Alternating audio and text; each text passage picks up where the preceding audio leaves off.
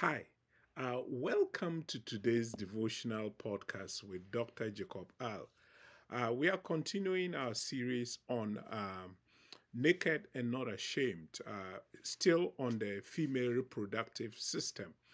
And we are going to part three of how menstruation stops, is the topic, which is part three of the whole menstrual cycle. So we are once again going to read our verse for the day, which is Psalm 139, 13 to 14. For you formed me, you formed my innermost being. You knit me together in my mother's womb. I praise you, for I am fearfully and wonderfully made. Marvelous are your works, and I know this very well. Okay, so we have been looking at the menstruation uh, cycle with regards to the woman reproductive system. So, as soon as each area of the old lining has been shed and washed away, the blood vessels in that patch returns to their original size, becoming sealed and again closed, and finally, only a few patches remain to be cleared away.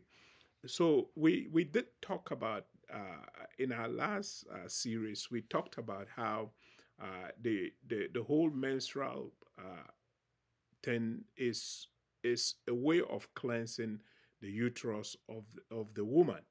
So this cleansing is done when the the the the body stops secreting certain hormones that will keep the lining of the uterus intact. But we know that when the whole uterus is ready for the reception of a fertilized egg, and that never happens, then menstruation comes in to cleanse the whole uterus and make it ready for the next cycle.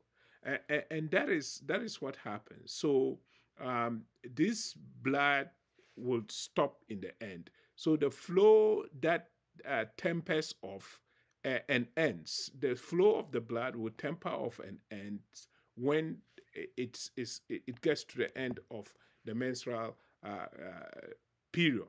So what had been a deep red spongy lining is reduced to a smooth pink surface, ready for new growth. And so, as we said in the last series, I mean, this is an amazing system and mechanism the Lord has put in place to cleanse the woman's uterus. And as mentioned, the most fascinating thing to me was the fact that um, this is the only type of bleeding in human life that is not considered injurious, in the sense that is the bleeding of the woman is not a bad thing but a good thing, in the sense that the woman does not actually lose blood that will cause her to be anemic. It's a shedding and a washing away of the uterus. And I think that this is an amazing discovery. And so women don't need to be scared, and they should always expect it and consider it to be a good thing, in the sense that it's a cleansing that takes place in their uterus. So it ends at a point, and when that happens, it's the beginning of the end. That then becomes what this is how menstruation begins and then ends for the first time in adolescence, and each time after that until menopause. So we have looked at how this whole menstruating happens when that body stops secreting the hormones that needs to be kept to keep the uterus lining intact. And when that happens, and there is this washing away of the whole uterus, then something new begins, uh, and the cycle will continue. It will begin, the cycle will continue. So the number of days of menstruation, the amount of the growth and the shedding of the lining tends to be consistent with most women, and they find that their menstrual cycles will always be their menstrual cycle will always be around the same time. Now, it is said that the average is 4 to 5 days. That's the the number of days that the menstrual period takes. It's usually 4 to 5 days. However, it is very typical for some women in many in menstruation. It's very normal for some women to menstruate only 2 to 3 days. So it is between the period of menstruation is normally 4 to 5 days, but it is not out of place to find that some women it only takes 2 to 3 days, and that should not be any cause of alarm for those who have it between 4 to 5 days, and those obviously who have it, excuse me, in a shorter number of days, obviously are at an advantage, and they don't go through this exercise of padding for longer than that. Now, for others, equally normal, it may be a whole week or more. So, women should not be alarmed when the menstruation takes longer. It takes about a week. For some women, that is the number of days that the bleeding takes in their menstruation period. And so it's normal and should not be a cause of any alarm. Then we want to then say that the number of days between one menstrual period and the next is generally far less consistent than the number of flow days. So what we are saying here is, look, uh, the number of days that it will take from the woman's last menstruation to when it will begin, then those number of days sort of varies. But the number of actual days of bleeding during the menstrual cycle is very consistent. So if the woman observes that she usually bleeds between 3 to 5 days, that is pretty much consistent. Or maybe 3 days or 4 days, the woman can zero it down to exactly how many number of days the bleeding takes. And that is important to note. Now, however, the woman cannot uh, predetermine exactly with exactitude, but there can be some types of inference can be done to see when the next menstruation cycle will begin.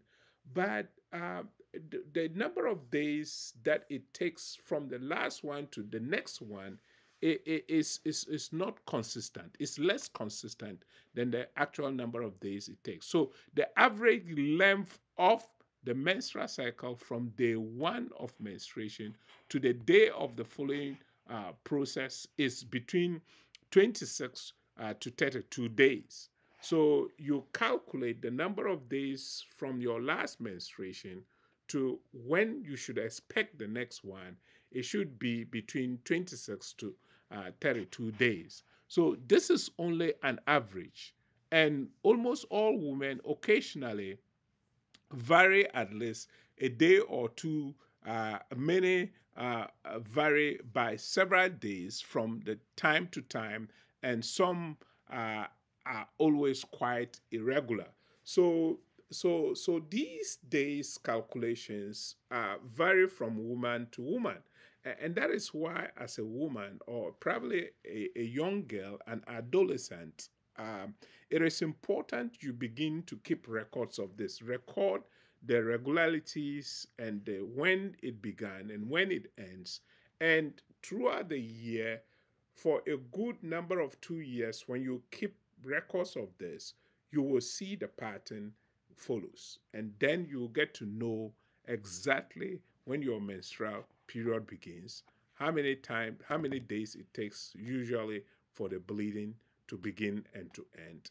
And then you would be consistently able to know how many days it takes from your last menstruation to the next one, so that if you don't happen to see it happen within those period of days, uh, it's not it may not necessarily be a sign of being pregnant, but at least it gives you an idea of how many more days you should be looking at to see whether you can confirm that you are pregnant or not. So, because why? We did mention that the only time that menstruation doesn't take place is when there's a fertilized egg. So, if, for instance, you've pretty much zeroed down the number of days that is between your last menstruation to the next, you've pretty much zeroed it down. And then you realize that it doesn't happen within the 26 days or 30 days that you have been calculating over the years. Then it it doesn't happen. Then you can begin to say, oh, probably, hey, I have the good news. I've picked seed. Okay, and so these days are very important. It gives a lot of information to the young girl or to the woman or the mother, the wife. These are days, a number of days that is so helpful. So this is it's only the average dates we have given. We said between 26 to 32 days is the period that is between the last menstruation to your next one. If, as a woman, you have detailed this for years, that you can zero it down to an exact number, then it's beneficial to you, because you know that at a certain date, if I don't get my menstruation, then I probably need to begin to think whether I've picked seed or not.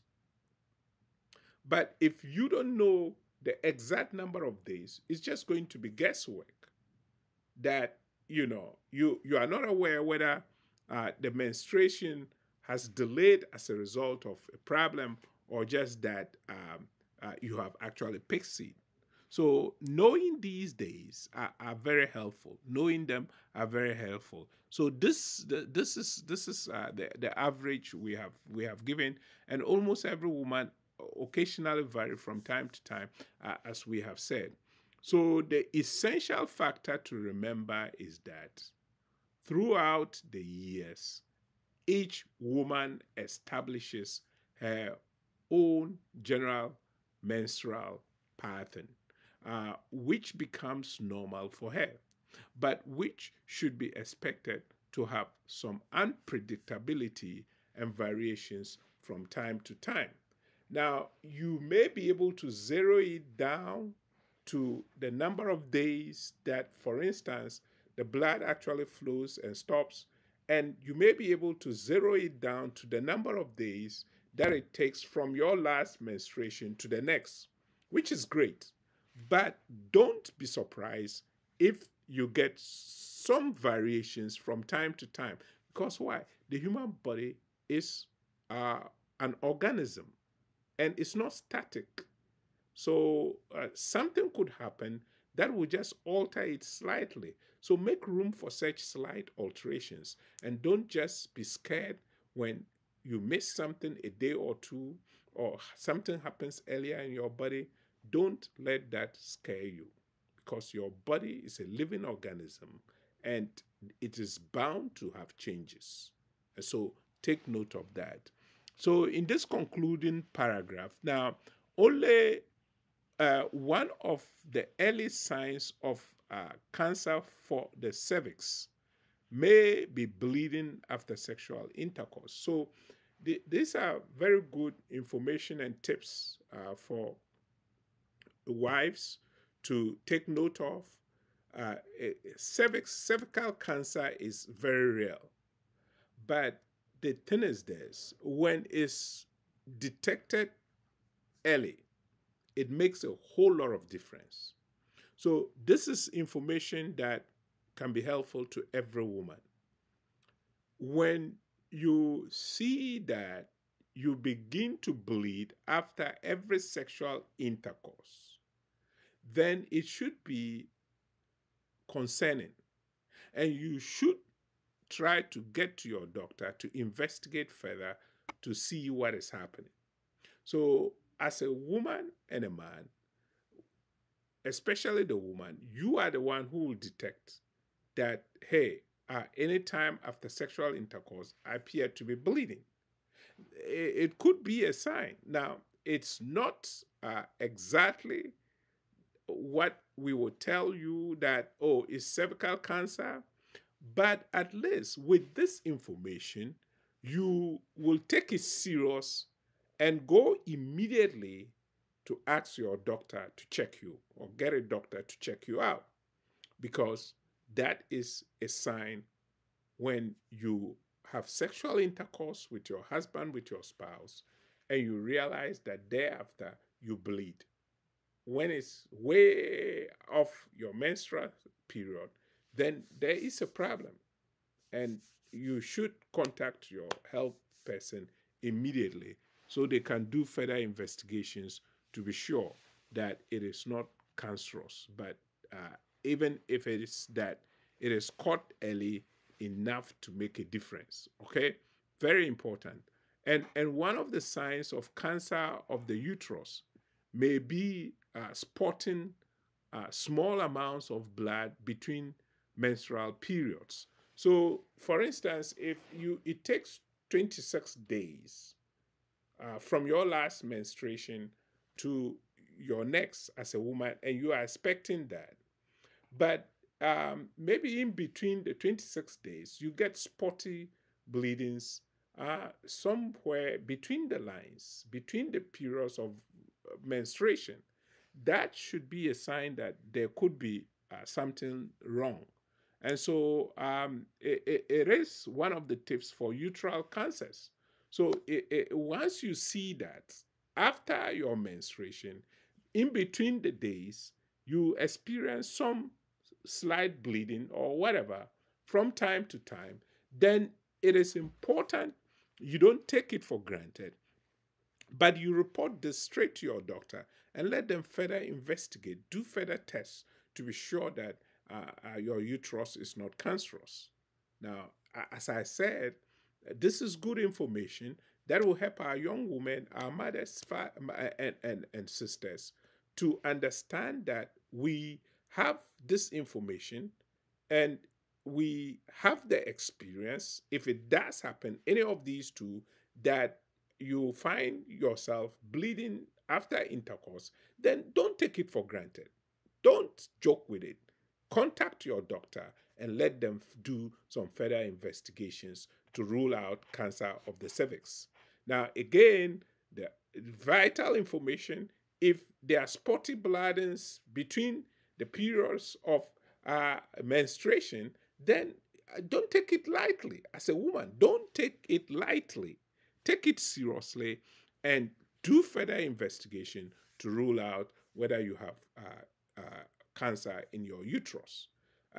And so these are good information for both couples. Okay, if there is any unusual bleeding, you should report to your doctor for an examination for further tests.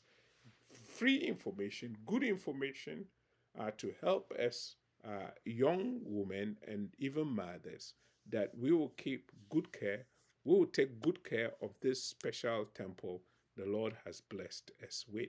So you may be listening to this podcast and say, okay, Pastor Jacob, unfortunately, I already have cervical cancer, or I'm going through chemo or treatment because of cervical cancer, or maybe even uterus cancer. I want to pray with you and believe the Lord that you will be touched and every cancer cell will vanish in Jesus' name. If it's cervical cancer, we are going to pray coming against these two diseases that attacks this menstrual period and time, and we're going to ask for divine touch. If you are listening to the sound of my voice, believe by faith that even as I pray, you are going to get your healing in Jesus' precious name. Let's pray. My Lord and Savior Jesus, I bring before you these women listening all over the world and who have had access to this podcast. As we have discussed cervix and the uterus, cervical cancer and the uterus, we pray that if there be anyone under the influence who is listening to my voice right now and have any of these, any cervical cancer, any uterus cancer, I declare them healed in Jesus' name. I declare and decree that they are healed in Jesus' name. In the name of Jesus, in the name of Jesus, for we are healed by his stripes. By his stripes we were healed. And therefore we cry and we call for healing into your body to get rid of every cervical cancer, get rid of every uterus cancer in the name of Jesus, that our sisters will be able to enjoy themselves. They will live and not die to declare the mighty works of God. Thank you for taking time to listening to today's devotional podcast. And if you need further information, do not hesitate to contact us through Facebook inbox messaging or even through WhatsApp message. You can get me there and send me your questions and your encouragement and your recommendations as to what we can do to improve this podcast. I thank you, and have a great night. Bye.